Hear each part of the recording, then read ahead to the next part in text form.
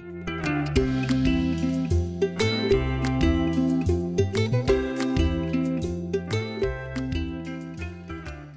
my name is Deb Constien.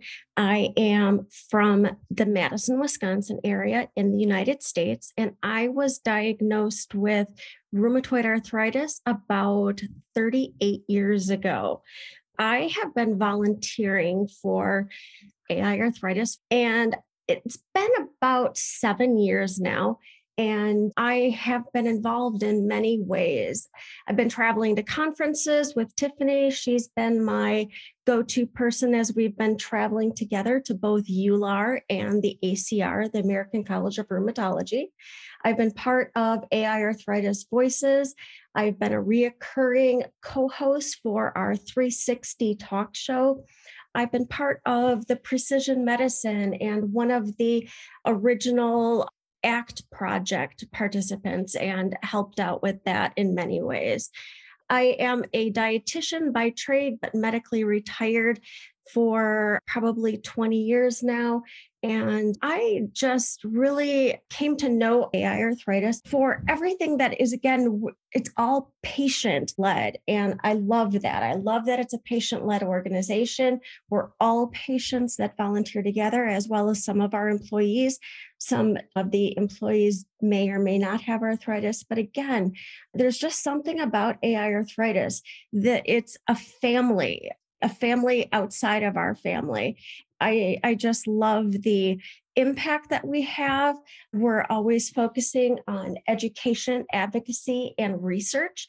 Tiffany welcomed me I learned a little bit more about OMERAC and became an active partner in OMERAC as far as shared decision-making and a few other things.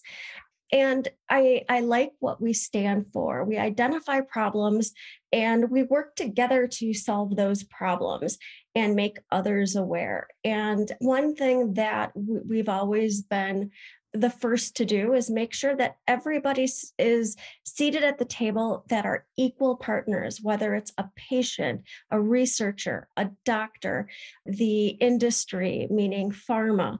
We all are together working for the common goal of solving the problems that we find. They're always coming up, even in just conversations we're having together. Tiffany, myself, and Katie, Patrice, all of us are sitting together and we're all kind of talking about what's been going on in our lives. And we identify problems that pop up. As one of the most recent ones was with COVID, some of our medications are now being reserved for our hospitalized COVID patients. So, like my medication in particular is not available for me at this time because it's being reserved for the hospitalized COVID patients. So we brought that to people's attention. Again, I've volunteered for many organizations and I have slowed down my volunteering for several of those organizations because I see more of an impact. I see where our dollars are going.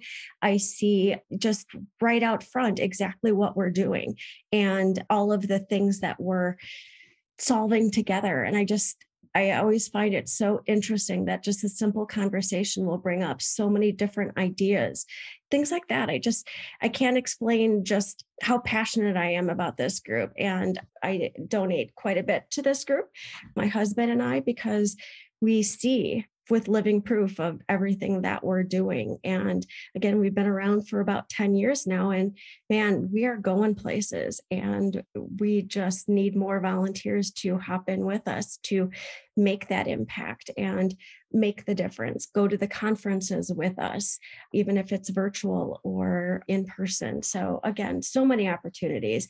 I can't thank AiArthritis enough for letting me be part of it. Thanks.